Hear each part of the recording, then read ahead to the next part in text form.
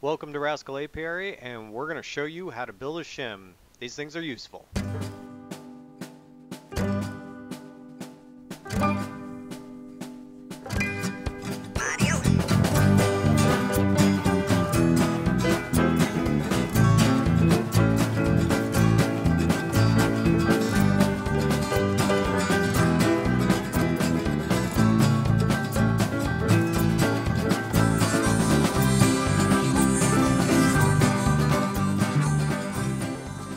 Welcome back. Today we're going to make shims for your beehives. So this is a shim that's going to go in between your brood boxes and your supers.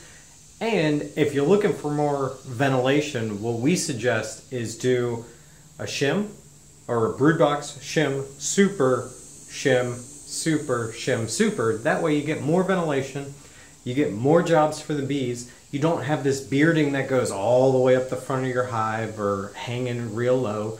Lots of ventilation.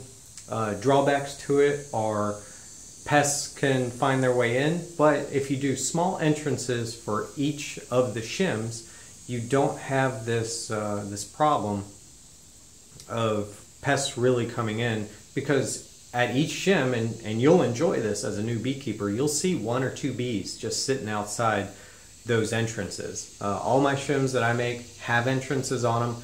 I don't make any solid shims, because if you do that, then you're now breaking the law of bee space essentially. So if you do a brood box and then a shim and a super, and the shim has no entrance, you now have this gap there, and the bees will definitely fill that. So below the super bottom of the super frame and the top of your brood box will connect essentially. And that's something, if you want to do, you could do that, because there's many uses for that. It makes it difficult to take the frame out, but once you do take the frame out, then you can scrape that wax off and make candles. And if you have a wax producing hive, that may be something that you want to do. I don't do that. We have a different way of doing wax producing hives, but our shims, first you need wood. Pretty self-explanatory. And the way that I'm going to build them is super simple. The dimensions are going to be exactly like an 8-frame hive box, or whatever the outer dimensions of the hive box is. We're going with the outer dimensions, okay? And I'll post them on the screen as we go, but just keep in mind, the tools you're going to need is a miter saw, or some way of cutting a 45-degree angle. You don't have to have a miter saw. You can use a handsaw, but make sure you use your triangle and mark your 45 degrees. And then you just need a table saw. At the end, you'll need a brad nailer or some way of securing the shim together. And what I do is I glue, and then I use a brad nailer. If you want to use a screw, you can. Use some of the smaller screws, maybe longer, but smaller. On the screen I got the sizes for the 8-frame and the 10-frame, short side and the long side. Here I'm cutting the wood. You'll see that I cut one to size, and then I just go ahead and use that piece as a template to cut the rest. So it's just a little trick I do so I don't have to keep pulling out that tape measure. Alright, so I got my short and long side cut. That's 13 3/4 is the short side, and then our long side 19 7/8. So this is for an 8-frame box.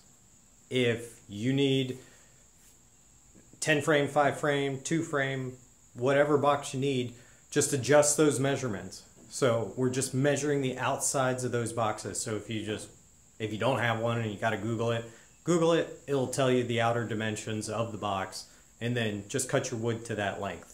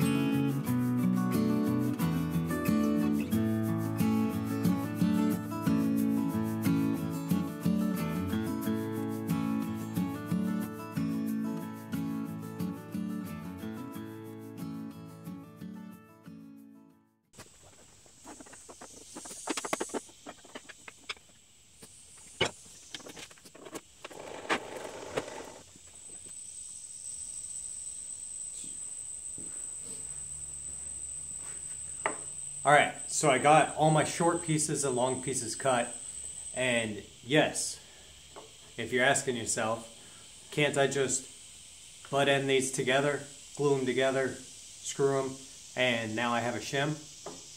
Technically yes, but I don't understand why I had to go to school to learn about angles, geometry, and I'm making butt end shims. That doesn't make sense. I'm going to cut 45-degree angles on all of the pieces of wood, and I'm going to put them together kind of like a picture frame. The other thing I'm going to do is I've taken half of the short ends and I'm going to put a notch in them as an entrance for the bees. All right.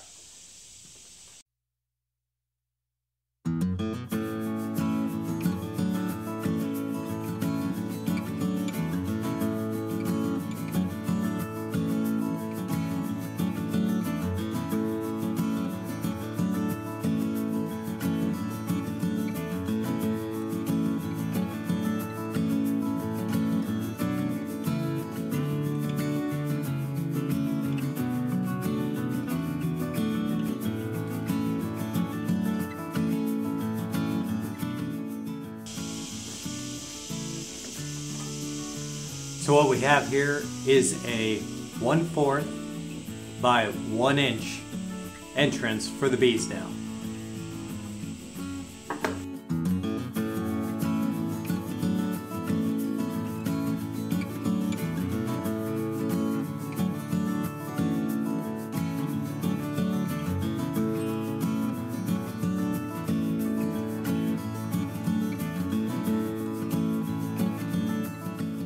I wanted to show you this real quick. It's not exactly a hack, but if you're not really a woodworker, check it out. So you put a piece of tape there. That way, every single time if you're doing multiple pieces of wood, you can line up exact same spot every single time. So once you get the cut right that you want it, throw a piece of tape down and just butt right up against it and make your cut. Okay, so I got my miter saw set at 45 degrees, and I also put a piece of tape. So what I can do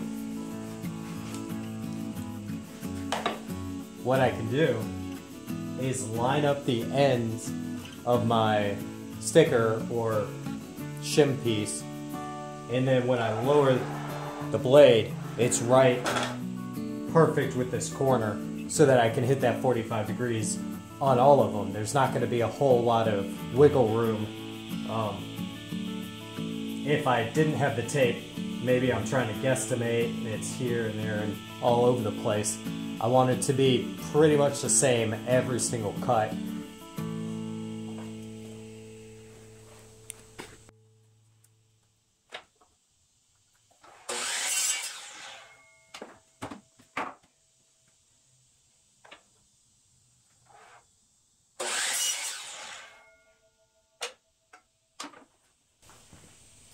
So there we are. Now we have our very first piece. It's going to sit like that. We'll have the long ends attached straight to it like this. And you got your entrance. We're looking good.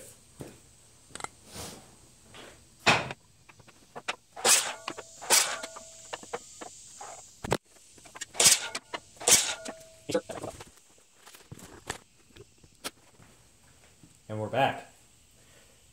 Ensure that you're cutting on the same side. When you go to flip it, flip like this. That way you get it.